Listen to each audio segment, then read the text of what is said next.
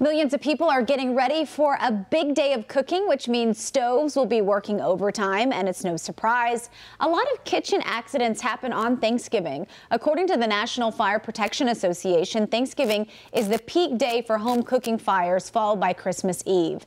There were 2,400 residential fires reported from 2014 to 2016, adding up to about $19 million in property loss. NBC Charlotte's Lexi Wilson is live tonight showing us how to stay safe in the kitchen tomorrow. Hey, Lexi. It's important to think the cooking process through because if you don't, you could get close to hot oil and it could be deadly. Oh boy! Explosive fires.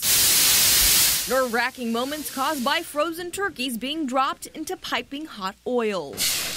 We've dropped a 21-pound turkey into a pot of boiling oil that we overfilled on purpose.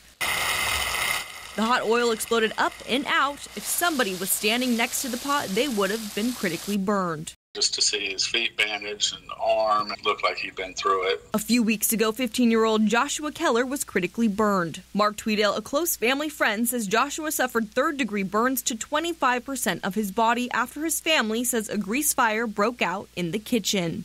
Even get a chance to get the chicken in the pan. As soon as he lifted the cover from that pan, that grease ignited, slipped while he was trying to put it out, landed right in the fire. To avoid fires, important safety tips to remember. Never use a frozen turkey because the ice and water will react with the hot oil, causing this. Don't overfill the oil in the pot, and if there is a grease fire, don't use water to put it out. It will only make it worse. If a fire does happen, you want to know how to use one of these. For example, you want to stand 8 feet away and move this back in a back and forth motion. Now, if you don't get any results within 10 minutes, get out of the house and call 911. Reporting in Charlotte, I'm Lexi Wilson for NBC Charlotte.